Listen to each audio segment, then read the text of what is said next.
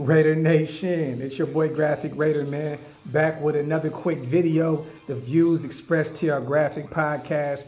It's official. We have signed former North Dakota State standout linebacker Emanuel, also a former Charger. He started a lot of games for them, man. He retired last year due to injuries. It was said that we were looking at him last year. Came out of retirement, said he wanted to go to a place where he can win. Well, we picked the Raiders. It's also said that a handful of teams wanted to sign him, man. So it's great to add more depth to our linebacking core. I'm not going to make a big thing about it because this could be another camp body situation. But since we've been monitoring him for over a year, this may say something, man. We may see something in the guy. So welcome to the nation, Emanuel. Great to have you, brother. Also, I did a video yesterday about us signing Theo Riddick. We also have cut William Stanback, former CFL star. He's had a rough year, man. Rough year. Lost both his parents. Was already a long shot to make our roster. I hope that you can pick up somewhere, man. Find a practice squad. Find another roster in the league, man. I just hope that you can make somebody's team, man, because you've been through hell and high water this past year, man. So prayers to you and your family.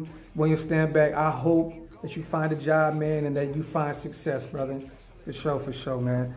Also, COVID-19 is back in the mix with the NFL.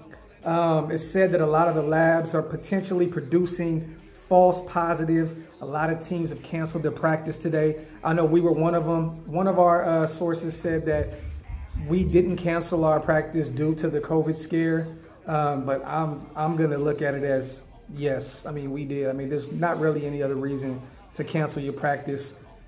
You know, I mean, maybe you want to give your guys a rest, but I'm thinking it's more COVID, false positive related. But I could be wrong. So, but please, NFL, man, let's get this right. Let's clean this up and let's get football going back on time, man. Because, man, we were going for a couple weeks, had no scares, no nothing. And this comes back and it kind of just puts a damper in the excitement of where we are with football on the way, man. So, please, God, let these just be false positives and let's get back to some football, man. But it's your boy Graphic Raider. The views expressed to our Graphk podcast. I'll be back with another video later on tonight, y'all. Love y'all, nation. One.